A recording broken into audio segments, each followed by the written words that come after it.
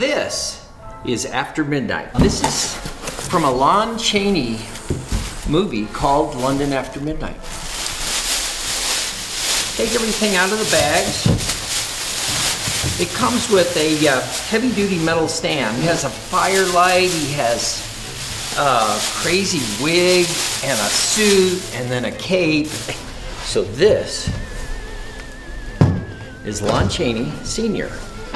And Jordu did a really good job capturing that makeup. And you know, one of the things I found as I studied this, in fact, when Jordu was talking about it, I said, well, he's wearing some sort of appliance. And Jordu goes, no, he isn't. And I said, yes, he is. Nobody could make a face like that.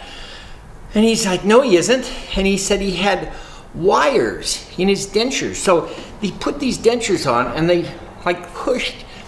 This is his face. It pushed his mouth into this crazy smile with these wires, and it was so hard to wear that he could only film for a few minutes, and he had to get those things out. So he comes with a firelight, which is really cool, human hair, eyebrows, and a cool, creepy wig, this top hat, and a heavy metal stand, and legs.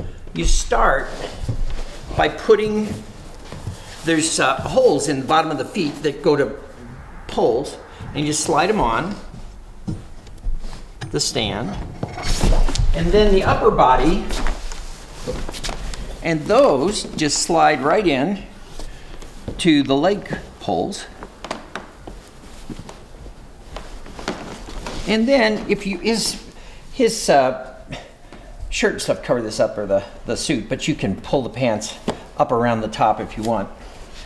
Then you can position the arms, and we designed this after a classic picture where he had his hands like this, and so you can put him in that position. His belt bends at the elbows too.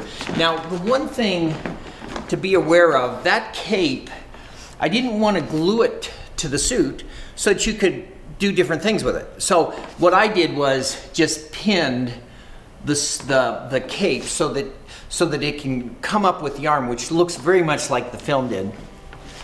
And then the top hat just finishes the look, and this is one of the most classic monsters in history. This is battery powered, which makes it nice if you're putting them out in the yard. But that's it, Lon Chaney. Now the film, one of the reasons it's so sought after is because in 1965, MGM had a vault fire and destroyed the only, that anybody knows of, the only remaining copy of the film. Coincidentally, we were checking the dates and things before we did this video.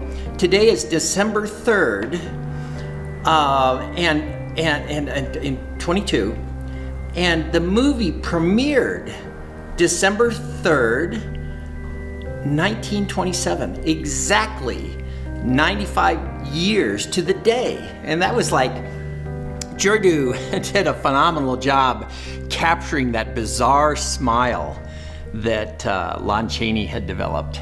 One of the things that we're trying to do with a series of characters like this is we're trying to blur the line between wax museum characters and a Halloween prop.